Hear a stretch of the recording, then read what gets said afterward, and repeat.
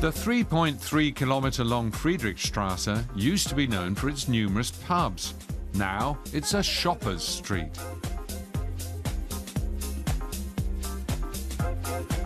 But it is also home to cabarets and theatres, big and small.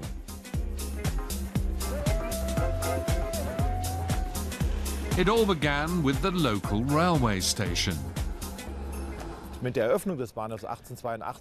it was simply named after the street, when the station opened in 1882, it became so well known that Friedrichstrasse soon embodied the longing for life in the capital. Ralph Hopper has written a book on the history of Friedrichstrasse and the powerful attraction it had, especially for the masses. The pubs serve mainly beer.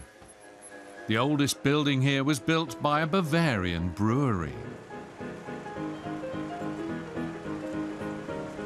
Shawboy commissioned a well-known architectural partnership, Kreiser and Crossheim, to build this beer palace here in 1887 and 88. It had room for lots of people on the ground floor and on the upper floor too.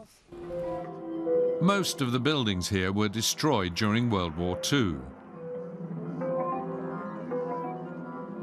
During the division of Germany, Friedrichstrasse was associated with the border crossings between East and West Berlin.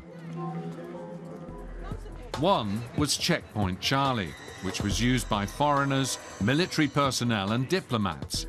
Today, the former border crossing is a tourist magnet.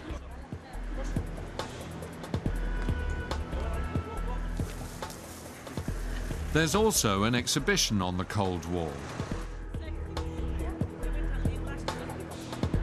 Friedrichstrasse station also has a museum which is in a former border facility known as the Palace of Tears.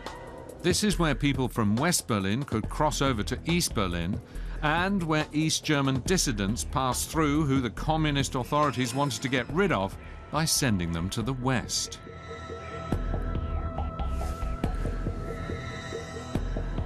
They were given the choice, prison or exile to West Germany. And most of them chose to go to West Germany. But that meant they could never return. The tears shed here gave the building its nickname. Yep.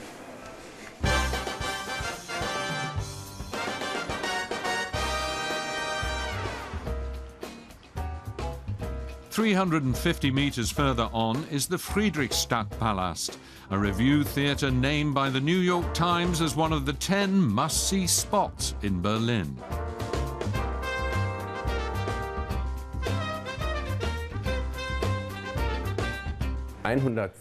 Every evening we have 110 performers on the stage, the biggest theatre stage on earth. You'd have to travel all the way to Las Vegas to find anything else like it. In the 1920s, Max Reinhardt's monumental productions alternated with music hall performances in the building that used to stand here. In 1980, the structure was found unsafe. It was demolished and replaced by the new Friedrichstadtpalast. Every year, around 700,000 visitors come for the glitter and the glamour. Many more people come to shop in Friedrichstrasse's equally glamorous stores. The Dussmann media department store alone counts over 3 million customers annually. They come for the vast range of books and music, including what may be the world's biggest classical selection.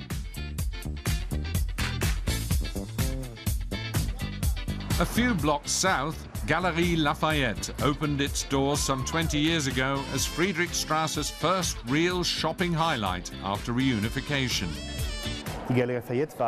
Galerie Lafayette was the first store that made people with exclusive tastes realize they could find what they want on Friedrichstrasse.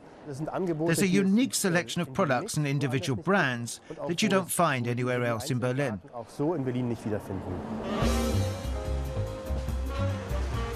Now, in the run-up to the Christmas holiday, the shops on Friedrichstrasse are humming. The lights and decorations lure shoppers to the centres of commerce.